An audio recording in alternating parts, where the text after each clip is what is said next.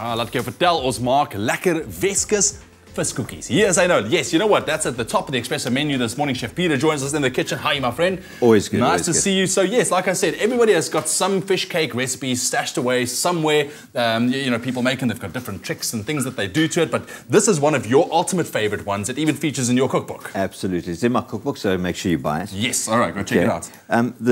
What I like to do as well, Ewan, is I like to keep it as clean as possible. So there's not much fuss. A fish cake, for me, the more simple it is, the better it is. Yes, I like simplicity when it comes to meals. I think with all foods. So what we've done is we've got about, I'd say, 250 grams of potatoes. Is on your Expresso website, so you can get the recipe there. That's it. Then we've got some smoked snook, which is available at just about any supermarket in Cape Town. It's one of our favourites in the Western Cape. Yeah. And if you want to braai it yourself, you can do that as well. Absolutely. And then what we do is we take some hake, which we've just blanched in some, or poached in some water. A little bit of seasoning, we add that to it. All right. Okay.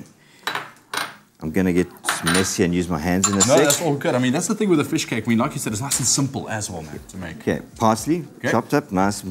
Some dill, which is always good with seafood.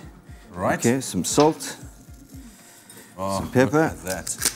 Now, Peter did mention that you can find the recipe on our website, expressoshow.com. Alternatively, you can SMS the keyword fish to 33728. That's fish to 33728, and we'll send you everything you need to know. Just make sure that you know those SMSs do cost R1.50, and T's and C's can be found on our website, expressoshow.com. Make sure you get it all mixed together, nice texture.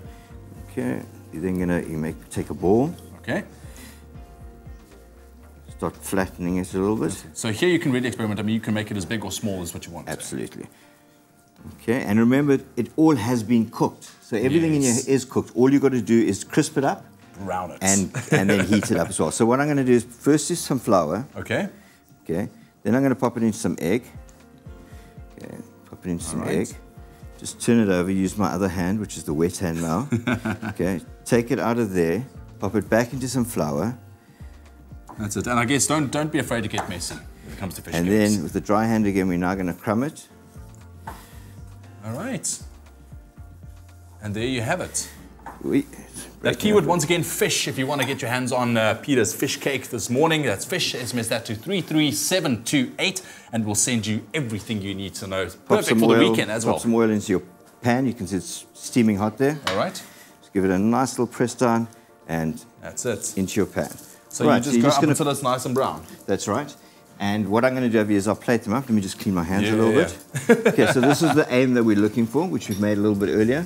All right. So you'll pop, let's say, 2 for a nice portion, maybe a little side salad. That's it. Okay, we've got some creme fraiche here, which we can just give it a little dollop to give it some that's it. Some texture. Decadent fish cakes. Here we go. Squeeze of lemon. And a lemon garnish. Just getting a lot of mouths watering this morning. And just some parsley to finish up. Perfect.